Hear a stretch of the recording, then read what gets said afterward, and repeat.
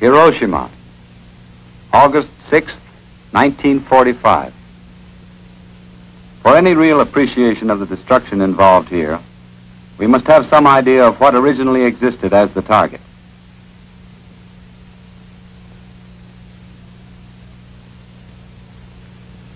If Hiroshima, as it existed before the bomb exploded, were to have been located in the United States, it would have been slightly smaller than Miami or San Diego, but larger than Dayton. It would have contained about as many people as Wyoming. With its population of 245,000, Hiroshima was the seventh largest city in Japan. Hiroshima was built on flat terrain, except for a single low hill in the eastern part of the city. The fan-shaped delta of the Ota River provided natural fire breaks, sufficient to prevent the spread of fire of any normal incendiary attack. In addition, 7% of the city's residential units had been torn down to make supplementary fire breaks. Residential units in general were of wooden construction, like these in Kyoto, about half being 1 story and the remainder 1.5 to 2 stories high. Scattered throughout the city were a few brick wall-bearing buildings similar to those found in America. Of the reinforced concrete buildings, some were of poor construction by American standards. Others were earthquake-resistant and stronger than most similar multi-story American buildings.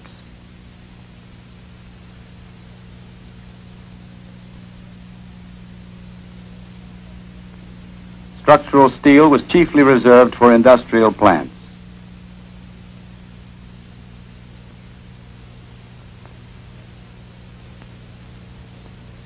The main commercial district of Hiroshima was located in the center of the city, with residential areas and military barracks overlapping and surrounding it. The bulk of the large industries were located on the perimeter. The far edges of the city were sparsely populated and consisted of vegetable farms, wooded hills, storage and transportation areas. These sections were beyond the effective limit of the bomb. 4 square miles in the center of the city contained 3/4 of the total inhabitants. Here the population density per square mile was slightly greater than Brooklyn, New York.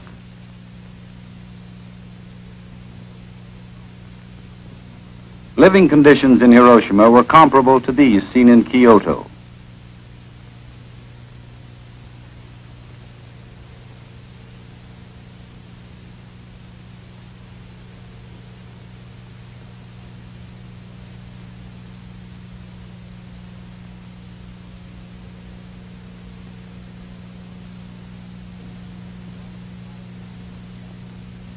There were numerous 1 to 5 man workshops in the commercial and residential districts. These provided 1/4 of the city's total industrial production.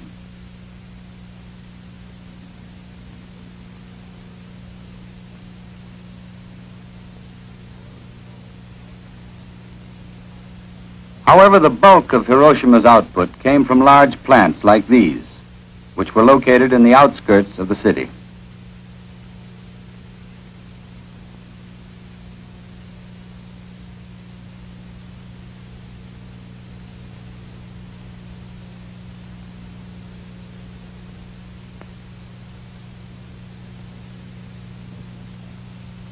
Transportation and communications were well developed. Waterworks and sewage disposal plants were modern. Power and light facilities were up to date.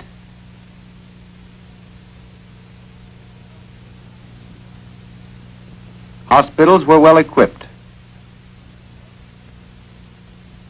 There was an adequate police force and a trained fire department with fairly modern equipment.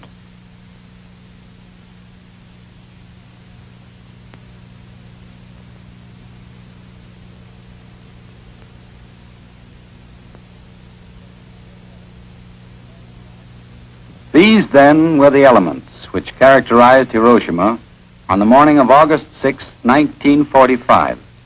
It is important to keep them in mind in order to effectively appraise what came after. This is what happened.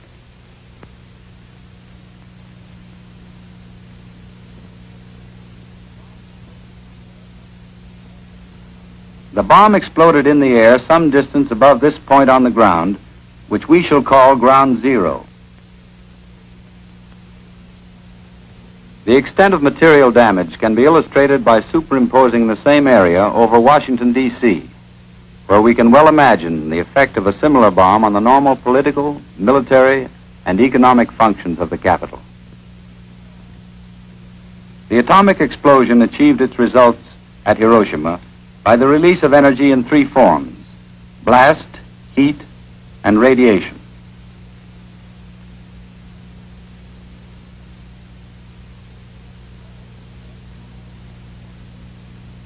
Blast, as from a high explosive bomb, caused severe damage over the entire area within a radius of 1.5 miles of Ground Zero. Radiation, as from X-rays or radium, ultimately caused the death of almost everyone who was fully exposed up to 0.5 mile from Ground Zero.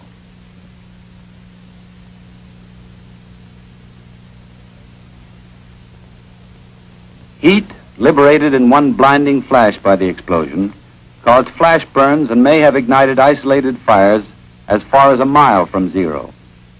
Blistering of roof tile occurred up to 4,000 feet. But the majority of initial fires in buildings originated from secondary sources, such as short circuits and kitchen charcoal fires when buildings were collapsed by blast. These hundreds of fires burning simultaneously resulted in a firestorm, the combined heat of the multiple conflagrations eventually drawing air into the vortex at a velocity of 30 to 40 miles an hour.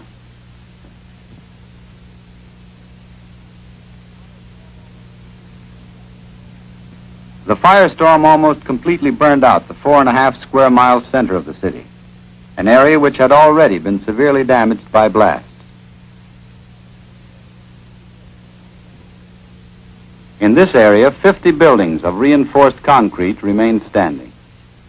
All of these suffered some degree of blast damage, and all except a dozen were gutted by the fires which spread from surrounding wood buildings.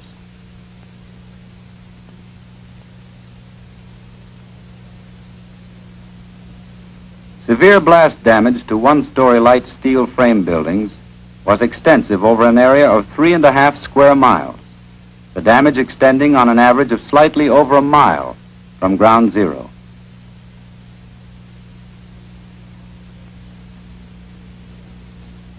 Multi-story brick buildings were seriously damaged over approximately the same area.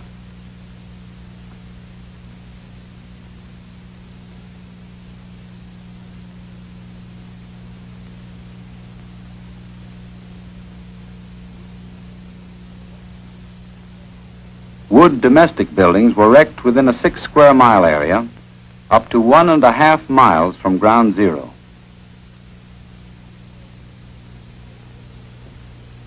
One-story brick buildings with load-bearing walls were wrecked over a similar area.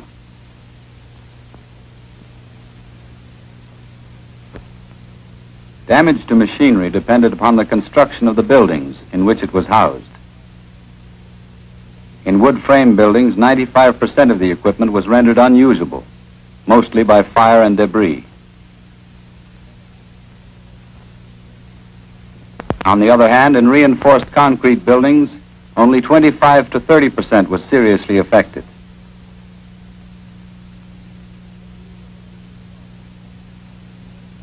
Debris was a major cause of destruction only in those reinforced concrete buildings where walls and roofs collapsed.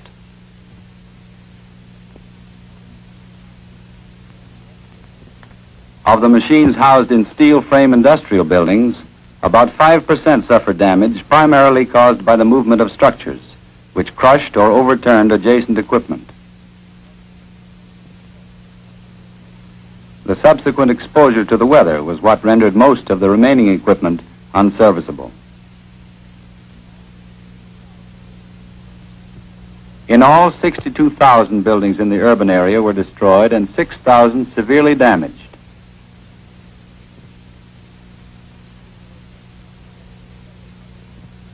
Street pavements were not directly affected by the bomb, but the thoroughfares themselves were unnegotiable because of enormous amounts of debris.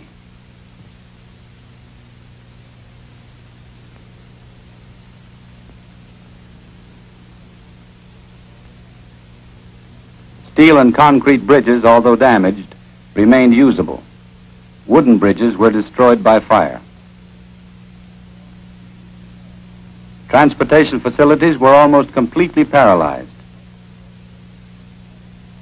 Automobiles, buses, and bus terminals were extensively damaged by blast and fire.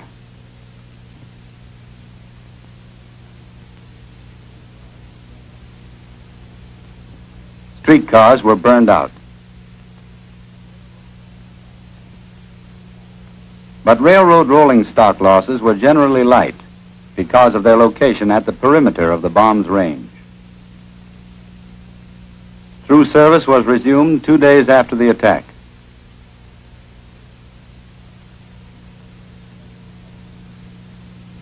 Communications, such as the telephone system, were 80% knocked out. Service was not restored for 10 days.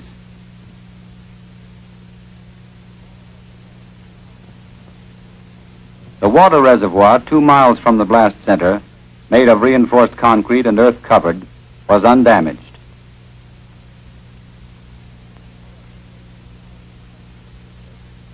However, 70,000 pipe connection breaks in buildings and dwellings resulted from blast and fire. No subsurface pipes were crushed, and no leaks in these pipes were caused directly by blast, though several underground failures resulted from falling debris.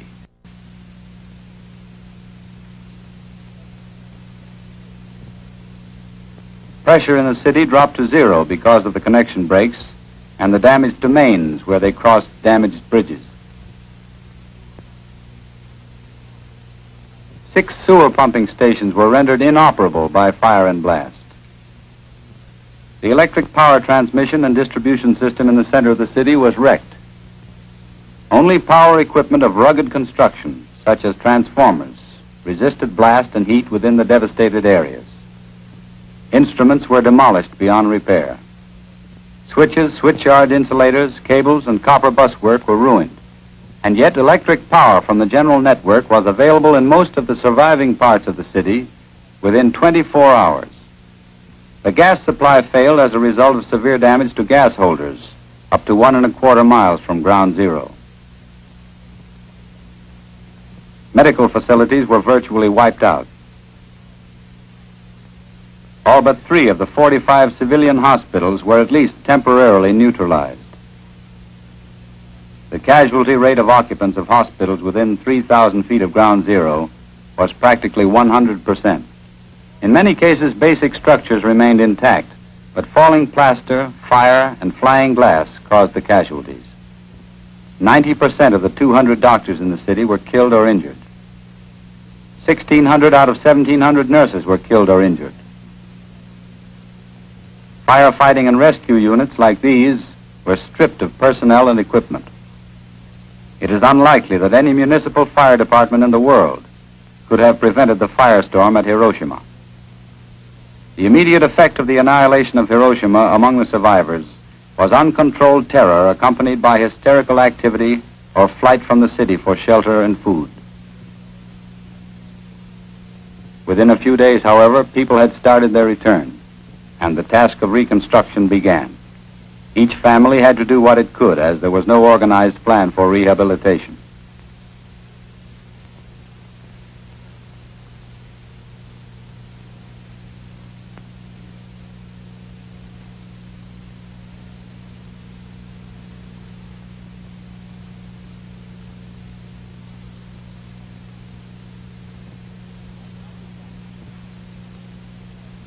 At Nagasaki, the destructive capacity of the bomb used was greater than that at Hiroshima, but the actual area razed was smaller because of the terrain and the point of fall of the bomb.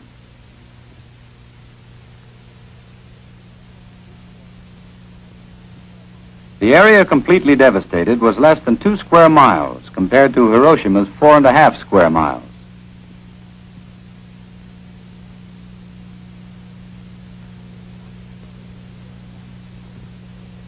Multi-story reinforced concrete buildings, however, were structurally damaged over a wider area than at Hiroshima. This was partly because of the greater power of the bomb, and partly because buildings of this type, mostly schools and hospitals, were not as strongly constructed as comparable office and commercial buildings at Hiroshima.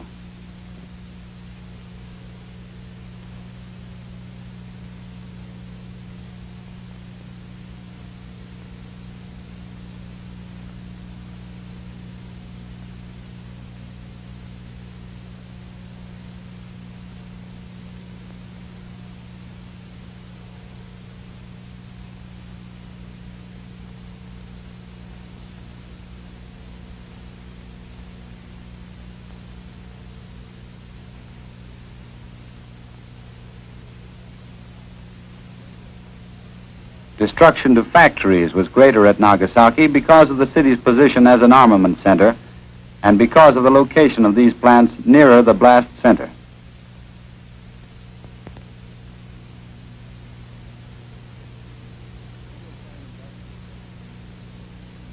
Steel frame industrial buildings were stripped of their sheet metal cover.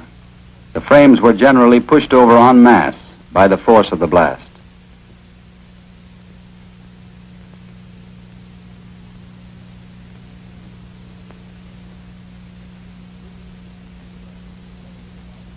The 3 Mitsubishi firms, together with the dockyards, were responsible for 90% of the industrial output of the city. They were all hard hit. The steel works would have required a year to get back into substantial production.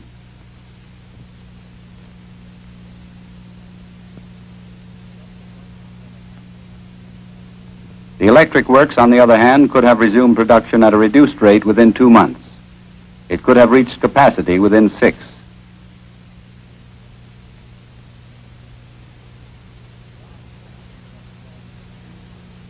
The arms plants would have required 15 months to reach 2/3 of their former capacity.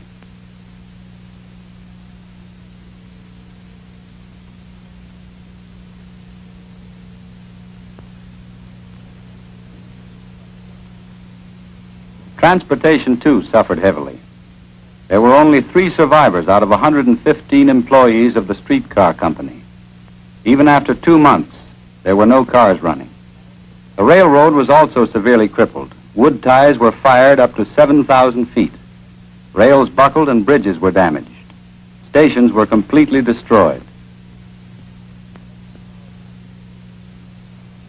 The electric power transmission and distribution systems were wrecked.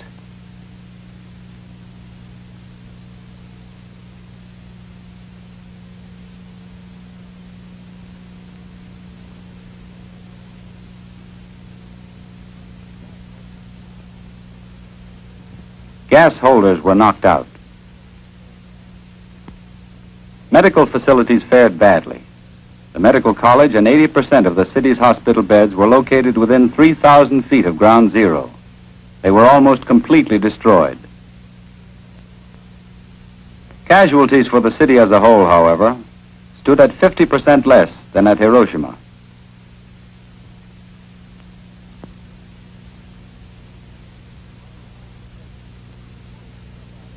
While the conflagration with its uniformly burnt-out area was the most evident characteristic at Hiroshima, at Nagasaki the blast effects, with their resemblance to the aftermath of a hurricane, were most striking. This is illustrated by the remains of this Catholic cathedral, located 1/3 of a mile from ground zero.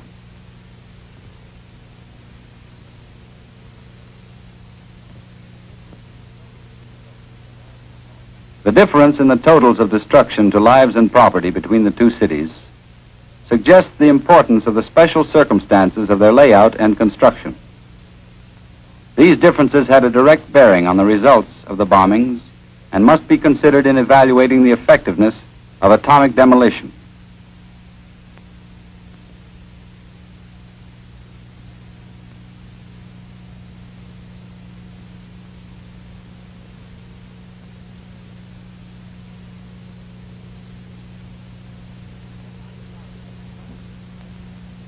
Had Nagasaki been flat, and had it been completely built up with no water, wooded areas, or intervening hills, the damage area would have been considerably greater than at Hiroshima. We have seen what took place at Hiroshima and Nagasaki, what happened to homes and factories, to schools and hospitals, to transportation and communications, to public services of all kinds, to the people themselves. From these scenes, we have some measure of the magnitude of the disaster which would befall an American city under an atomic bomb attack.